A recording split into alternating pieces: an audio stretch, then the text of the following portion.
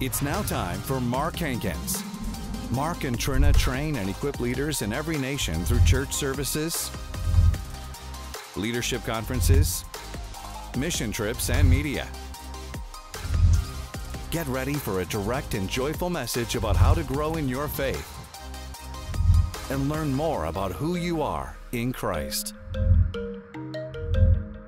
Now, let's join Mark and Trina.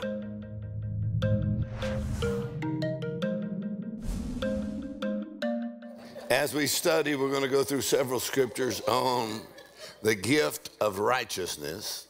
So we're going to look at 2 Corinthians 5 and verse 21, which is our original scripture that we're using on these lessons. 2 Corinthians 5:21. We love verse 17. We've discussed that earlier. But 2 Corinthians 5:21 says that he, talking about Jesus, was made to be sin for us, that we might be made to be the righteousness of God in him. Amen. In other words, what Jesus did on the cross, in his death, in his resurrection, he paid the penalty for sin fully so that you could be given the gift of righteousness. Not only any righteousness, but the righteousness of God, approved of by God himself. Praise the Lord. I then go to Romans 5:17. Romans 5:17. And Romans 5:17 says, through the abundance of grace and the gift of righteousness. The gift of righteousness. The gift, it's a free gift. You can't earn it. You can't do better to get it. You just have to receive the abundance of grace and the gift of righteousness. And he said, just simply through those two things, you will reign in life through one man, Jesus Christ. I mean, I like to reign in life. What does that mean? That means nothing, Satan or Satan cannot have dominion over you. Sickness cannot have dominion over you. Amen. You are redeemed by the blood, and you are the righteousness of God in Christ. Amen. And then go to Romans chapter 1, verse 16 and 17. We'll look at a couple of passages of Scripture. Praise the Lord.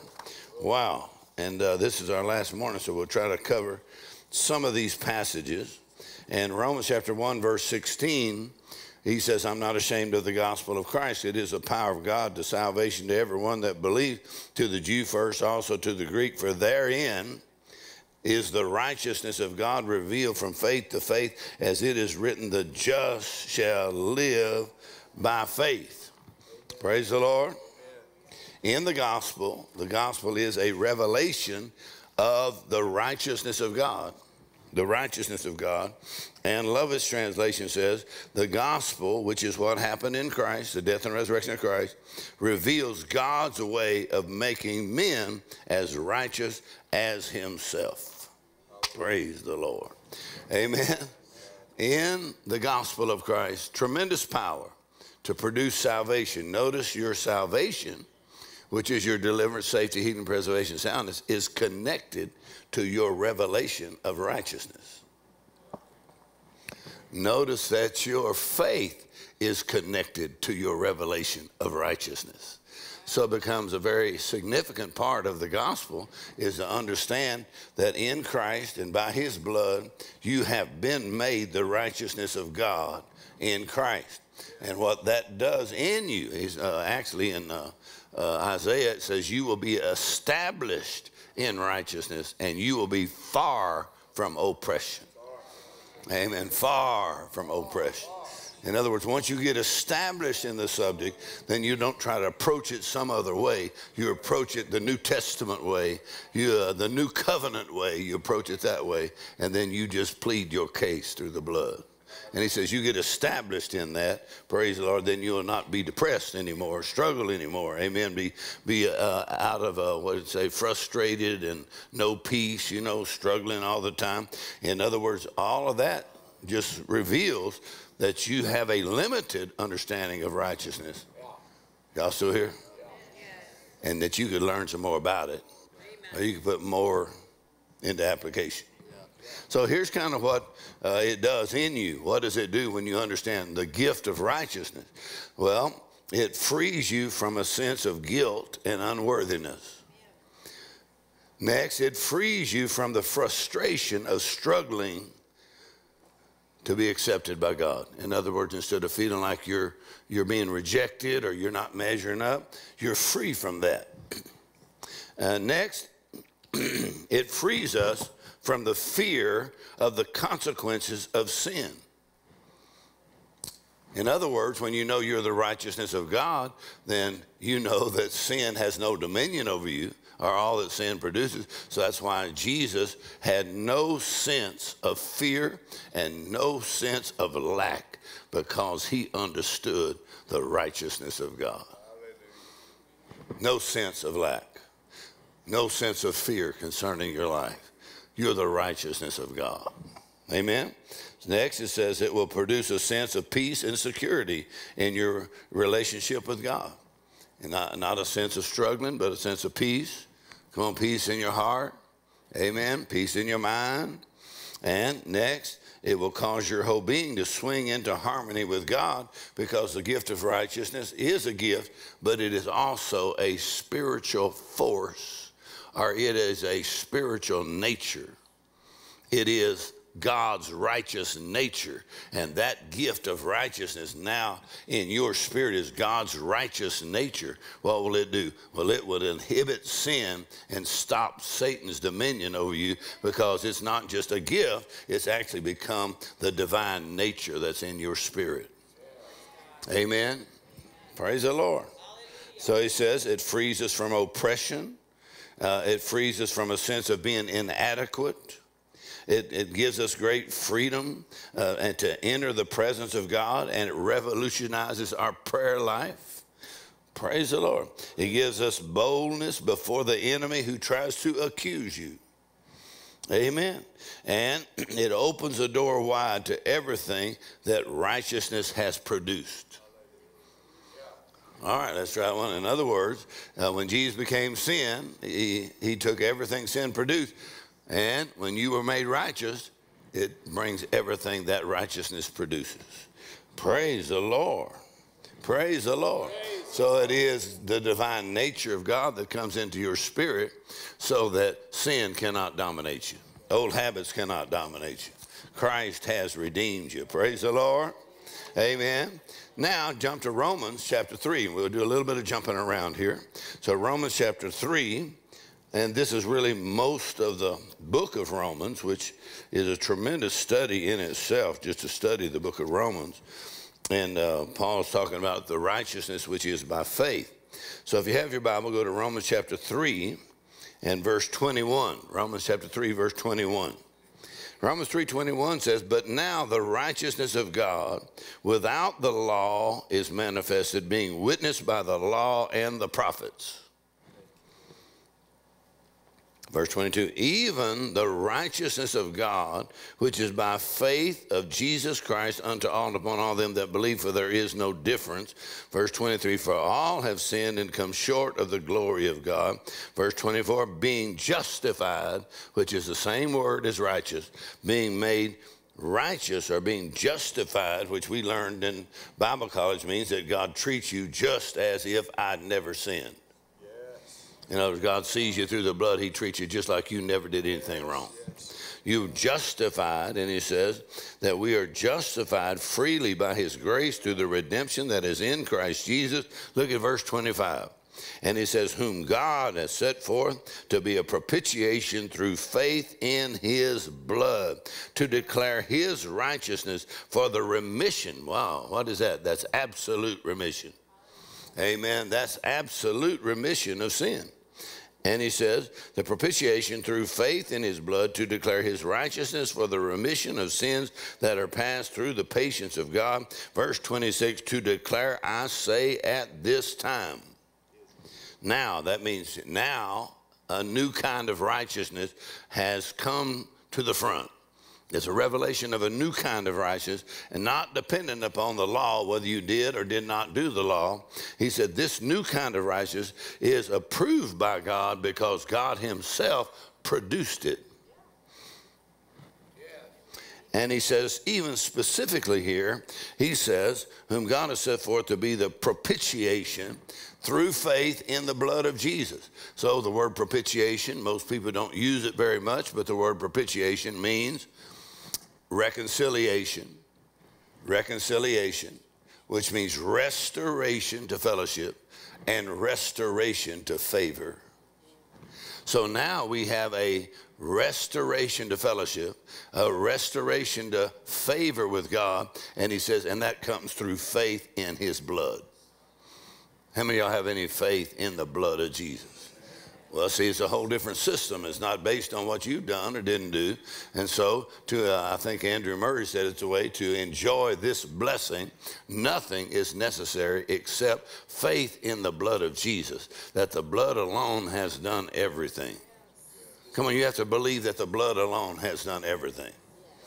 I said the blood alone has done everything. And when he says we have a propitiation, and then if you have an Amplified Bible, it says we have a mercy seat, and then it adds Exodus 25:22, a mercy seat. Why did he say we have a mercy seat? Because that's a picture of the Old Testament where God said, I will meet you at the mercy seat, and I will fellowship with you there. Amen. Why? Because that's where the blood was applied on the mercy seat. How many glad that you got the God and the Father mercies on your behalf? And God said, if you want to meet with me, I'm going to tell you where I'm going to meet you. I'm going to meet you at the mercy seat. Why? Because that's where the blood is applied. So now in the new covenant, he says that simply includes faith in the blood of Jesus. That means anywhere the blood of Jesus and you exercise faith in that blood, that becomes a meeting place with God. Amen. So I always tell people, you cannot have a meeting with God and not know it. You cannot have a meeting with God and not be changed. You cannot have a meeting with God without it bringing out, you come out happy and you have confidence. Somebody said, where you been? I just had a meeting with God. Come on, just write down the characters in the Old Testament, the New Testament that had a meeting with God. Are y'all still here? So he says, now if you want the same meeting, God said, I'm going to tell you, I'll meet you if you will exercise faith in the blood of Jesus, that the blood alone has done everything. Your confidence, your expectation, your trust is in his blood. His blood has paid it all. Praise the Lord. How many like to have a meeting with God? So I like to say where the blood flows, that's where the Holy Spirit goes. In other words, when you honor the blood, then that brings the Spirit of God right in on your case. When you honor the blood, you can sing about it, you can have confessions, you can meditate on the blood, the power of the blood, get the scriptures about the blood, amen. And there's so many things that are available through the blood. My mama would sling blood everywhere, amen. She'd look at us kids and say, I better plead the blood. So, and if we went on trips, I plead the blood, amen. And so he says that we have a propitiation. Now, y'all know what that means yet? You weren't paying attention, huh? We have a propitiation, which means what? Reconciliation. In other words, you're restored to fellowship with God. You're restored to the favor of God. How'd you get that? He says, through faith in his blood. All right, let's keep going a little bit here. Praise the Lord. And he says, and that has produced the remission, absolute remission of sin. Absolute remission. Absolute remission. Hallelujah. Cancellation of penalty. Removal of guilt. Then he goes on, verse 26, I declare at this time his righteousness, that he might be the righteousness, that he might be just and the justifier of whoever believes in Jesus. He said this is the new system. It's all based on faith in the Lord Jesus Christ, faith in his blood. In verse 27, he says, where is boasting then? It is what? Excluded. By what law of works? No, but by the law of faith. In other words, if you want to have this meeting with God, Amen. The best picture of that is in Luke chapter 18, where the two guys wanted to go up to pray, and this is why the Pharisees didn't like Jesus that much. So Jesus tells the story. Here's two guys who go to pray. One of them is a Pharisee, and one of them is a sinner. And both of them wanted to pray, and here they are, and the Pharisee looks over at the sinner, and he says, God, I want to thank you. I'm not like him. I don't do the stuff he does. I don't go where he goes. Hey, and then he said, and I want to thank you that I always do this and I do that, and got a whole list of what he does, right? And what did the sinner say? Smote himself, and he said, God, your mercy. It's your mercy. Have mercy. It's your mercy. You know, every time you plead the blood, you're saying, God, it's your mercy. Not based on what I've done right or what I didn't do wrong.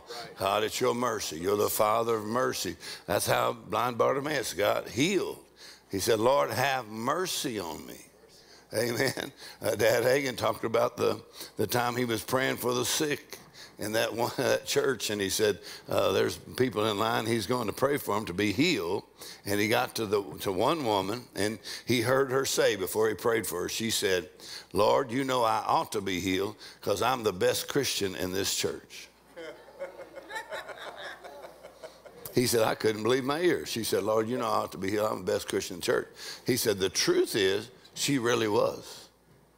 He said, but you don't get healed because you're the best Christian. You don't get healed because you've been in church 40 years or 50 years. Come on. How are you going to get healed? So Dad Hagin said we had to change the song that we sang during the healing altar call. We changed the song. And the song is, just as I am, without one plea, but that thy blood was shed for me. Y'all ever heard that song? Just as I am. Billy Graham sang it in all of his crusades. Just as I am, without one plea. In other words, I plead the blood of Jesus. My plea is I plead the blood of Jesus just as I am, not based on what I have done, but based on what Jesus has done on the cross. Amen. He said, and then you can receive your healing. All right, let's try this out. I said, then you can receive your healing. But because you're not coming based on self-righteousness. That's right. It seemed that Jesus disliked self-righteousness more than unrighteousness.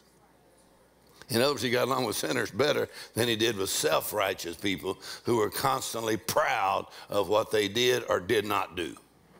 I don't care how long you've been a Christian, we'll always come to God and meet him through faith in the blood of Jesus. Yeah. Just as I am without one plea. But that thy blood was shed for me. Oh, Lamb of God, I come. Well, you're going to have a meeting with God. I said, you're going to have a meeting with God. Now, if you go the other way you want to go, then you're basically just going to have a meeting with religion. But if you want to have a meeting with a living God, you come based on faith in his blood. And he said what that does is it removes all boasting. In other words, you can't boast that you're better than somebody else. He said it removes all boasting, and he says, and it comes by the law of faith. So faith is a spiritual law, how you operate in the kingdom of God. Can you say amen? Yes. All right, go to Romans chapter 4, another chapter here. Praise the Lord.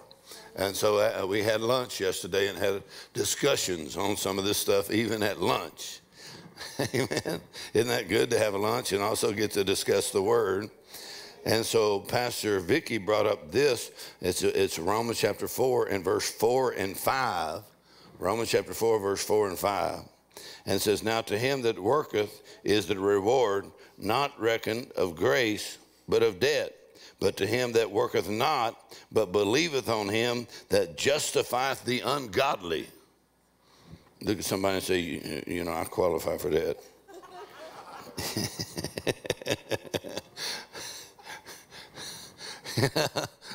He says, him that justifies the ungodly. Look at that. Believe on him, not of works, but believe on him that justifies the ungodly. His faith is counted for righteousness. Amen. So let me give you this. And I've got it here in the Passion Translation. And the Passion Translation says, when people work, they earn wages. It can't be considered a free gift because they earned it. But no one earns God's righteousness. That's right. That's right. All right, let's try it one more time. So as Vicki said, amen. So I got it in the Passion Translation. I thought that's good. He says, if you're working for it, come on, then you earned it. So it's not a gift. But he said, no one earns God's righteousness. It can only be transferred when we no longer rely on our own works, but believe in the one who powerfully declares the ungodly to be righteous. All right, let's try it one more time. We believe in the one that declares the ungodly to be righteous in his eyes. It is faith that transfers God's righteousness into your account. In other words, the transfer happens when you say, I can no longer earn this. I can no longer struggle hard enough. I can no longer try hard enough. I just believe that the blood of Jesus has paid for it, and I receive that by faith. And he said, the moment you just turn it over to God, amen. And so Vicki was pointing out that even Jesus, when he went to the cross, that he had to trust in the God that justifies or declares righteous the ungodly. You say, why? Well, go to Romans 4:25. You'll see why he had to believe that. And he says, and you and I live by that faith. Faith in the Son of God.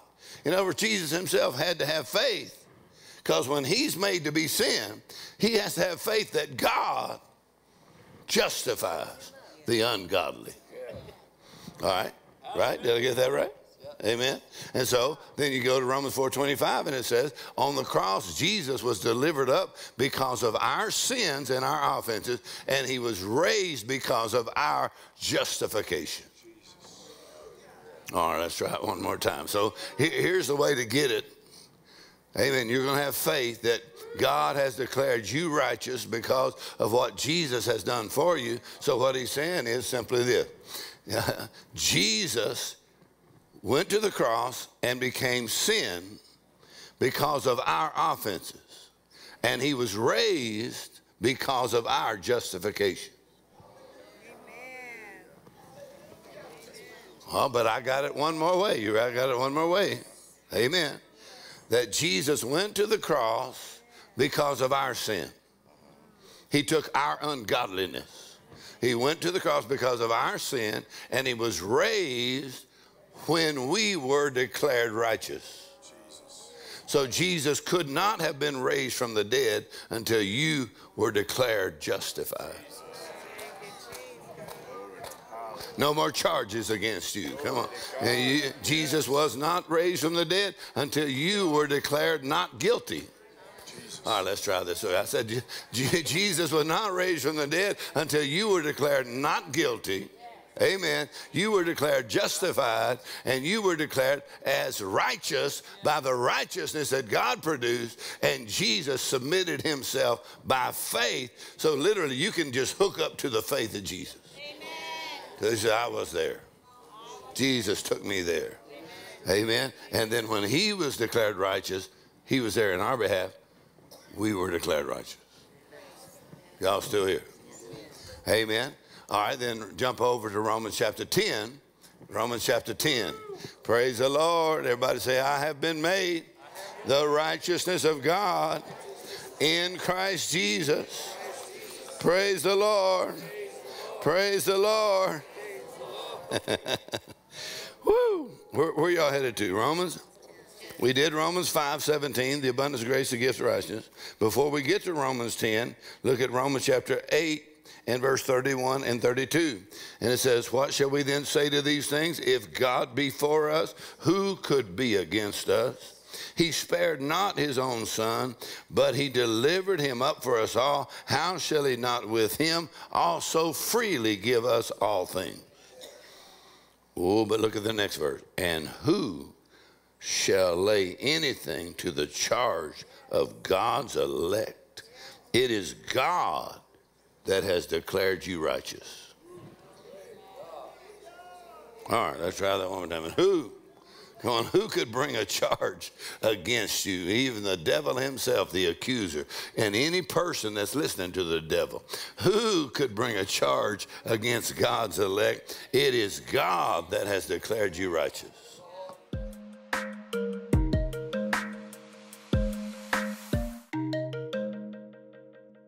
You're watching Mark Hankins Ministries, Faith for Every Nation. Have you ever dealt with shame or guilt and felt like you would never measure up? When you understand you have God's divine approval in your life, it sets you free from a sense of rejection, inadequacy, or inferiority. When you know you are approved by God, you are then free to receive God's best blessing and follow His plan for your life. In this 4-CD set, Divine Approval, Pastor Mark Hankins will help you understand your divine approval, the radical revelation of righteousness. Righteousness is a free gift from God, and you are 100% righteous. When you are born again, you have first-class righteousness.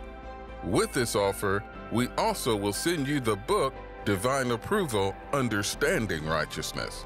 Pastor Mark will help you understand that righteousness is a reality produced for us by the Lord Jesus Christ. Stop looking for approval and acceptance in this world. Receive your divine approval today. Your gift of any amount will help Mark and Trina Hankins train believers around the world. Our vision is for believers to catch the spirit of faith, learn who they are in Christ, and be strengthened by the move of the Holy Spirit. Order today by calling 318-767-2001 or visit markhankins.org. Thank you, World Missions Partners. Together we can, together we will. Thank you so much for joining us for the program today. I don't know about you, but I am always so blessed by the ministry and the word that my parents bring. Just so much light and so much revelation. And my parents really want to make sure that you're able to get that into your own home. When you get it into your home, you can get it into your heart, you can read it, you can look at it, you can share it. So we want to make sure that we can get this book to you for your gift of any amount. And your gift is also going toward Mark Hankins Ministry Conference Center. This is huge, this is exciting, and you get to be a part. So thank you for calling the number on the screen or visiting markhankins.org. Until next time, have a great day. The Mark Hankins Ministries app makes it easy for you to watch the latest TV broadcast. Listen to unlimited full sermons by Mark and Trina. Read our daily devotional and stay connected with upcoming events.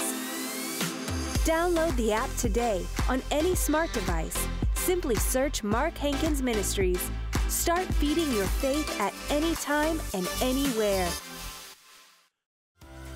Join Mark and Trina Hankins for an hour of powerful teaching live Monday through Friday on Facebook and YouTube at 10 a.m. Central Standard Time.